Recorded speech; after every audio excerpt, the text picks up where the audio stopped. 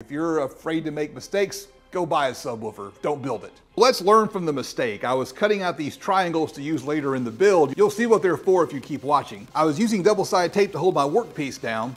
This works great for large parts. If you're cutting out a bunch of small parts, you might miss. That part's not going to be taped down. It could go flying. In this case, the CNC machine crashed and I almost did some serious damage. When I bought the CNC machine, I was really hoping it would free me from the router table. But what I've learned is that tabs are the best way to hold the workpiece, and the best way to trim off those tabs is with a flush trim bit over on the router. The good news is I'm not wasting time cutting individual pieces on the router. The bad news is I'm wasting time cleaning them up on the router. But it was worth it because the fit is perfect. At this stage, you want to do a dry fit to make sure all of your parts are correct. Check out these curves. You can see in this shot that the curves have 2 1/4-inch holes plus wings on the inside. You'll see that those are 4 in a bit, so keep watching. Make sure you inspect the corners. Sometimes the CNC is going to leave behind some material. The best way to remove it is with a chisel. In this shot here, you can see the triangles I cut earlier. These are the braces. I just got them stuck in place for now, but this is what they're going to look like after they're installed.